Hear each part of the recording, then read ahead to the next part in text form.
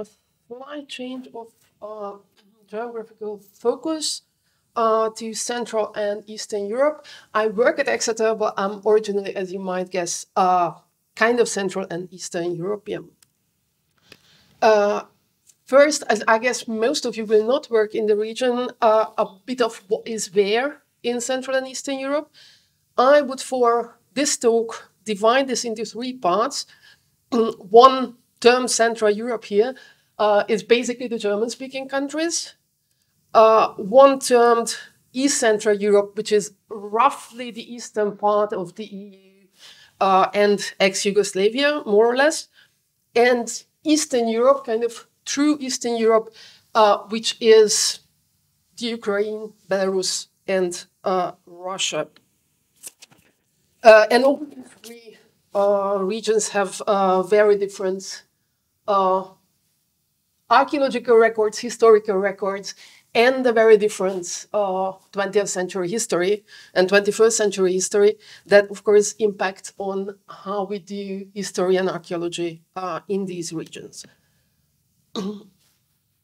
Going from the other end, what do we mean by global Middle Ages? We have heard views on this from the previous papers. I don't want to go into detail on this, but very broadly, a history and archaeology of the medieval period, so 500, 1500 CE, including areas outside of Europe. And the global Middle Ages approach makes the critique that it's all very Europe-centered. However, that Europe is not really Europe, but it's Northwestern Europe. So it's essentially Britain, Scandinavia, Low Countries, and parts of France, kind of Normandy, Bretagne, and the Mediterranean. And pretty much everything else is not there. Why is it that Central and Eastern Europe is pretty much missing from global Middle Ages?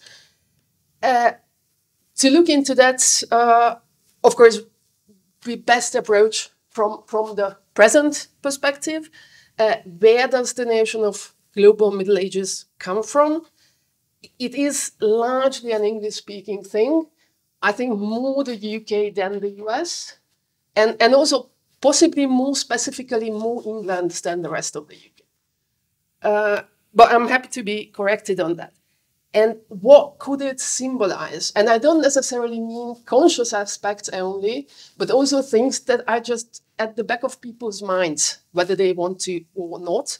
We all kind of have a mental map of the world in our heads, and that will be shaped by where we were born, where we went to school, what kind of people we know, and so on. And my idea from the outside was, if this could be a Britain and England, or rather England and the colonies thing. And then reading the abstract for the last paper of this session, I had to realize that it's not even the full colonial world. I must admit, I'm not 100% familiar with the British Empire and the full set of colonies. So it would have been interesting to have that discussion with the people doing the last paper. And if my idea was if this could be a somewhat teleological prehistory of the British Empire and the colonial world. I would be very happy to have a discussion about this afterwards. Because obviously I don't really have the British perspective. And when did this notion of global Middle Ages emerge or become popular? It was a time, I think this is pretty much the last 5 to 7 years, when Britain and specifically England was interrogating its relations to continental Europe and to the global world. And I would say that's not necessarily, that's rather not a coincidence. Again, I would be very curious about other people's perspectives on this. And coming from the Central and Eastern European end, how is Central and Eastern Europe viewed in English-speaking medieval research? And the short answer is not at all, basically. So it's, if we take an anthropological stance, it could be called a non-place, meaning that it doesn't really have, that it's seen as not having attached identities, or at least attached identities that would be relevant. And some parts of Eastern Europe are exotic enough to be considered. I'm thinking here of Novgorod, for example, and things that are kind of something Viking. That could be interesting. Some parts of the German-speaking world are close enough to be considered, and the North Sea and the Baltic coast that's kind of Scandinavian enough to fit in. But pretty much everything else is lost and not very much, not considered very much. And the question is, one specific theme of the session is what can archaeology contribute to global Middle Ages? And in one aspect, Central and Eastern Europe is different than Western Europe, and that is the lack of written sources, or at least consistent written sources, before the 12th century. This doesn't really apply to the German-speaking world, at least not most of it, but it definitely applies to what I termed East Central Europe and Eastern Europe. So you basically can't really do a Western European type of historical research on East Central Europe and Eastern Europe, because the historical sources, the written sources, are very simply not there. And this is where archaeology comes in. The archaeological record is there. It's not really known in an international context, but it is there and it is available. It is interesting to consider that prehistoric archaeology is completely different in its approach to Eastern and Central Europe, different than medieval archaeology or medieval studies. Prehistoric archaeology, at least these days, sees the past as our common past as humanity. So it considers things like, when did social hierarchies appear? When did technological innovations appear? And also migrations, but not necessarily in a national sense, which was, of course, not always the case. So we all know that there was a time when prehistoric archaeology was also about chasing national ancestors in various parts of the old world. And that time has, luckily by now, passed. And my question, basically, with this whole paper would be, can we get there for the medieval period? I will get back to this question at the end of the presentation. And I would just like to show one example of the embedded nature of Central and Eastern Europe in the global medieval world from my own work. Some of you in the room are familiar with the project. It is about glass beads in Central Europe and in other parts of the world, notably here from Scandinavia. When we did this project, or actually when we were preparing to do this project, I got the reaction from many colleagues, like especially, I must say, male colleagues of the older generation, that, you know, doing things with women's jewelry is not that interesting, and are you serious about doing this? But these beads, apart from that being a float view in many ways, these beads are an economic marker and show us things about the global medieval economic world that we don't have access to otherwise. So this all basically started with me sitting at a conference probably 15 years ago. I knew the beads in the top image from Austria, and somebody showed these beads from Ribe in Denmark. And I just thought, these people have our beads. There is something wrong there. And wanted to look into this for a long, long time. There has, of course, been previous work on these beads. in the 70s, late 60s and 70s, notably by Reinhard André and Johann Kalmar from Germany and from Scandinavia, respectively. They worked only on a typological basis, so they didn't do chemical analysis.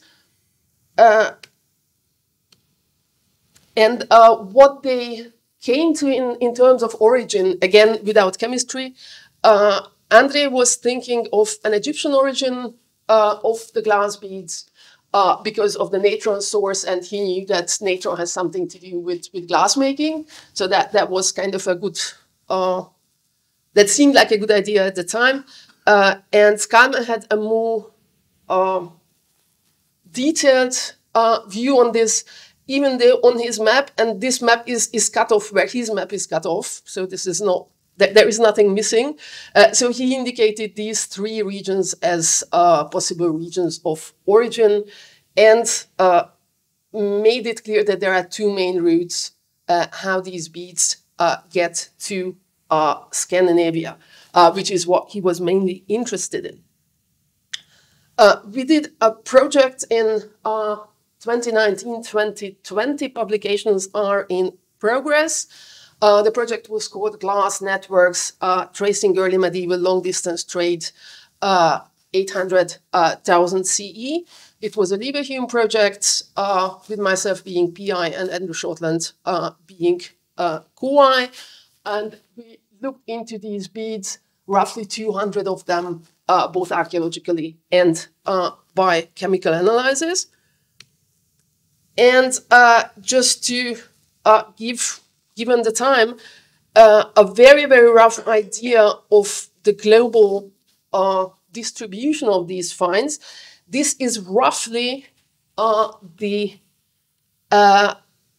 extent of the maximum distribution of these beads. So basically from Thailand to Zanzibar, Mali, the Northern Adriatic, all across Central Europe. There are some very few pieces. There is one in York and one in Ireland. There are quite a lot in Scandinavia. And we know that there are quite a lot in the Ukraine and in Russia. I was very much hoping to do a project on that. That's not really looking like it at the moment, and probably for a long time. Of course, we don't know, and it's incredibly hard to make a full distribution map. So we don't know how many pieces are in these regions in between. So it's basically just connecting the dots of the maximum distribution. And it seems from the chemical analysis that the production centers are likely to have been somewhere what is today Iraq and Iran. Interestingly, exactly in that region, practically none of these beads survive. The European occurrence is part of a more global phenomenon, but survival is by far the highest in Central Europe. So places like Slovenia, Hungary, Austria, Czech Republic, and parts of Germany. So we have hundreds of beads, and at places like Thailand or Zanzibar or Mali, or also the British Isles, you have kind of one or two or five. In Scandinavia, it's more like hundreds. So then we'll have more exact figure on that. So it's very, very different amount surviving. Of course, this doesn't mean that most of these beads existed or were used in Central Europe. This is a preservation bias. Very simply because we have furnished burials. This is late, kind of late 8th century and 9th century. And we have still furnished burials at this stage. So it wouldn't really be possible to understand this global phenomenon without including East Central Europe. And that is something that baffles me again and again, not specifically about this project, but early medieval research in general, that there is an English-speaking approach of trying to look into relationship between Northwestern Europe and the Mediterranean, without looking at East Central Europe or Central Europe in the middle. That is something that I would be happy to hear views on if you wanted to share them. And in terms of interpreting, back to these beads, in terms of interpreting them, for example, in Africa, specifically in Mali, they are seen as a sign of Islamization. That's not really a narrative we would want to consider for Central Europe. It's more likely something like slave trade or something in that direction. So while this is a very global distribution, the explanation behind it is not necessarily the same all over the place. And getting back to the general perspective, how do we get Central and Eastern Europe on the map of global medieval research? We could try and be more like prehistoric archaeology. And I think that would be a good idea to try that. And see the medieval past more as the common past of humanity, as opposed to a my past, your past approach. However, national identities are a big part of the appeal for, especially early medieval archaeology, for the general public. So we are basically selling our archaeology by playing into the national identities aspect. And it's an open question how to tackle that if the medieval past is to become our common past as opposed to a national past or many national pasts. And I think global Middle Ages would be a very useful concept for this, but it would have to be inclusive. So not bits and pieces here and there, but a truly global perspective. Thank you.